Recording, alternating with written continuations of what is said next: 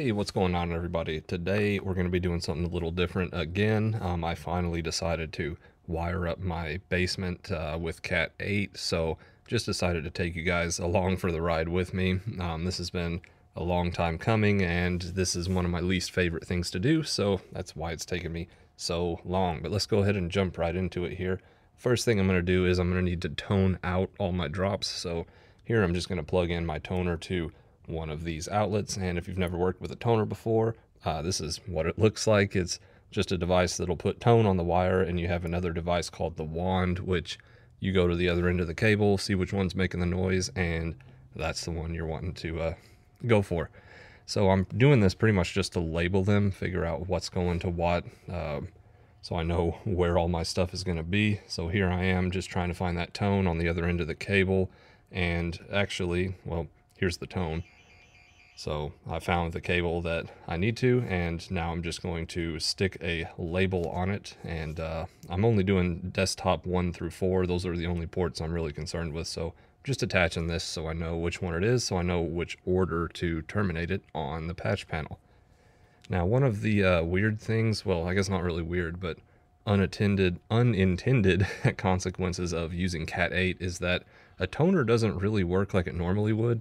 You can see here I'm having to tone the absolute end of the line where it's broken, and that is because these are so shielded that you can't really pick up the tone just on the outside of the cable.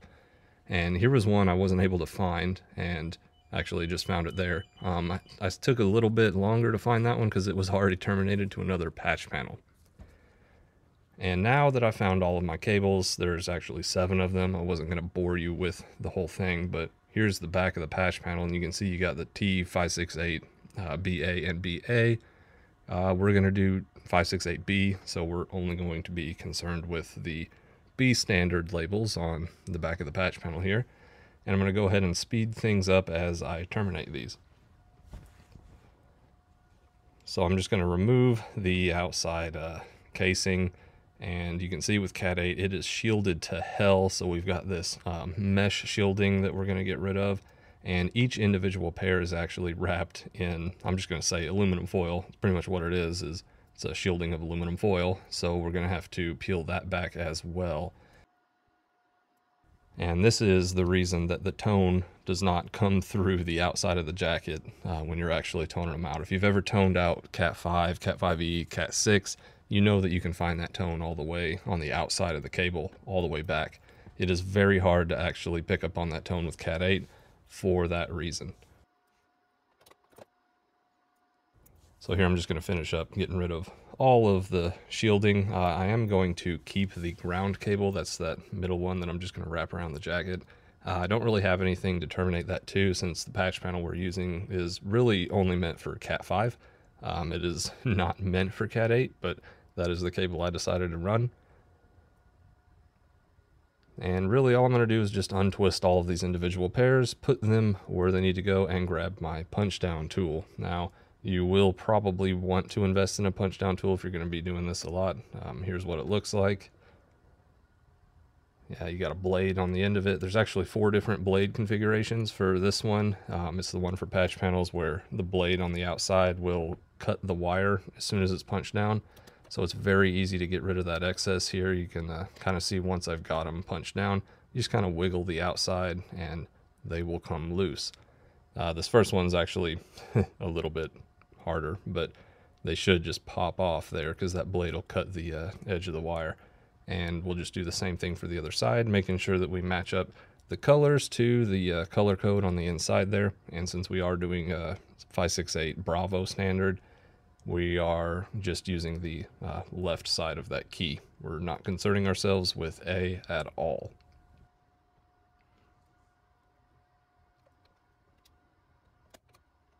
And just to kind of go back, this is, again, my least favorite thing in networking to do.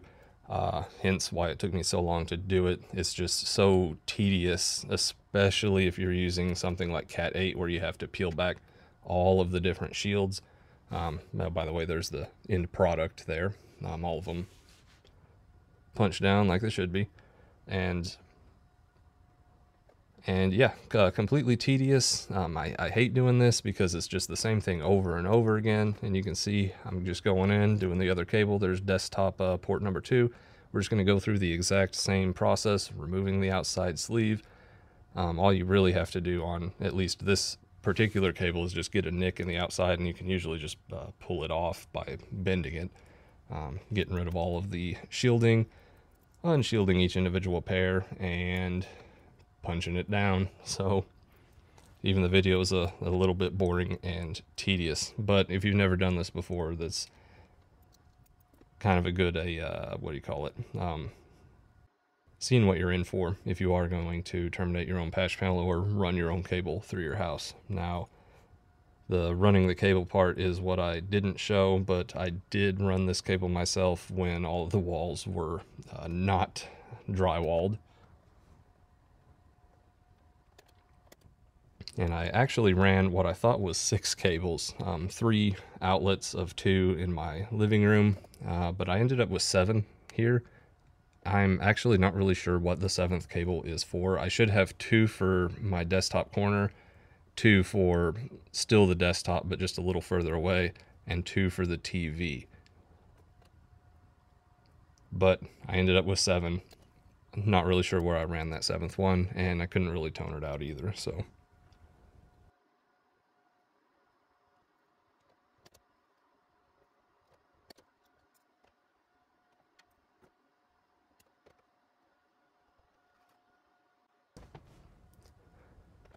Now I will say one kind of word of advice if you are going to be doing your own patch panel, or especially if you're going to be doing this in the future, like if you need to add to the patch panel after it's done, make sure that you leave enough slack in your cables to where you can actually pull the entire panel out like I've done here. So I have actually had to terminate these inside of a rack because I was not able to remove the patch panel without just messing up all the existing connections. So definitely plan ahead, make sure you have enough slack to pull it out, because it just makes your life so much easier if you have to make a change or add stuff or take it away or do anything with the patch panel at all, because trust me, you don't want to be in there trying to do it vertically. I did do my last one like that and it was absolute hell.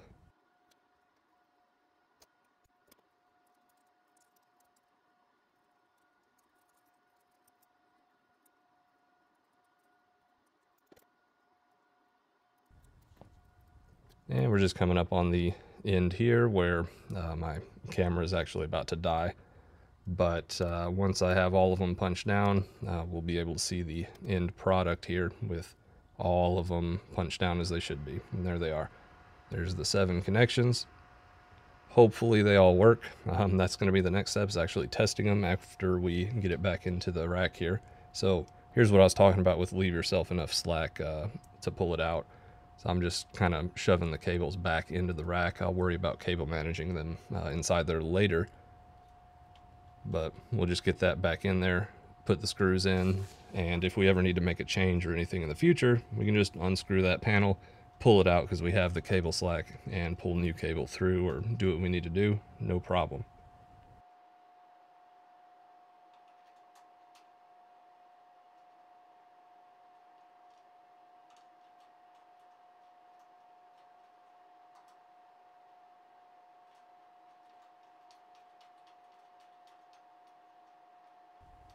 And once we have the panel screwed back in there, we can go ahead and label the individual ports.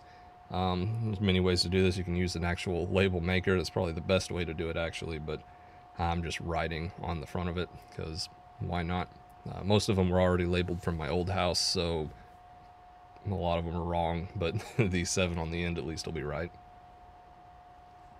Yeah, once we are done labeling, we can go ahead and start patching them into the switch so that we can see if they work on the other end. Now, what you would usually do, kind of the better way to test this, is to actually use a cable tester that'll show you each pair, make sure all pairs are working.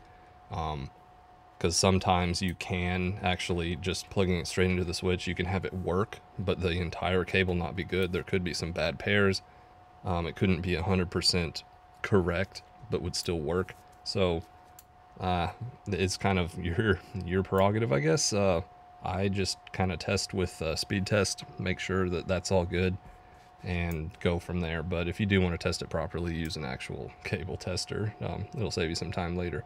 Also, just a note, if you are doing this in a commercial environment, usually you only test 10% of what you run, and the rest of it will just come if it doesn't work. Now, when I plugged into this first port here, the desktop one, actually I did not get an IP address, so I'm just logging into my switch here to see what has gone wrong. What I imagine is that there's probably a VLAN issue because I have multiple VLANs in my network for multiple different things. So my suspicion is that this port is just not configured properly. So the first thing I got to do is I got to find which port I'm actually plugged into. I'm 99% sure I'm on port 12, but I'm just going to go into my port settings, see which one out of those ports that I plugged into are up. And those ports are actually ports 12, 11, 10, 9, 8, 7, and 6. So those are the 6 ports that we just ran and patched into the switch. And I am seeing port 12 up and all the rest of them are down. So we're definitely plugged into port 12 here, since that's the one with link. And that's the one I would expect to have link for this port. So what I'm going to do at this point is I'm going to go to the actual VLAN configuration portion of the switch and see what VLANs are on that port. And going down to port VLAN membership, we can see that port 12 is set to VLAN 1 untagged. That's what the UP means. That means that it's untagged and it's the port VLAN ID. So on here, at least for my network, I'm going to need to change that to 13. My actual default LAN is for VLAN 13, not VLAN 1. So as I suspected, that is the issue. I need to change all these ports to be untagged on VLAN 13 instead of number 1. So here I'm just going to go through and reconfigure all of them. And now that I have finished, it looks like a couple of them didn't take, and that's probably because of this stupid Cisco small business switch. I actually hate these things. I probably didn't hit apply on a few of those settings, so that's why those didn't take. Just going to go back in there and configure those right this time. And we should be good to go at this point. Since none of these are going to be trunks, I'm not going to configure any tagged VLANs on them. VLAN 13 is the only one I need on them. So at this point, I can go ahead and save this configuration and test it.